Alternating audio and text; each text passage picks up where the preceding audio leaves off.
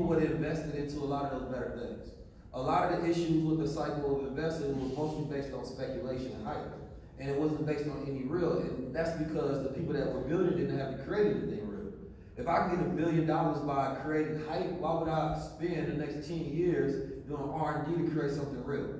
But now we're in that phase of saying that, nah, I'd rather, now the investor is more cautious. They're actually getting an education by going through this experience, saying that the next thing that I invest in has to be real. Because now I have to think about what's going to be my return. What's the value of this, right? So now we're going to more technical analysis. We're going to real evaluation of projects and companies. But the bigger opportunity is what can you build, right? And this is where education comes in.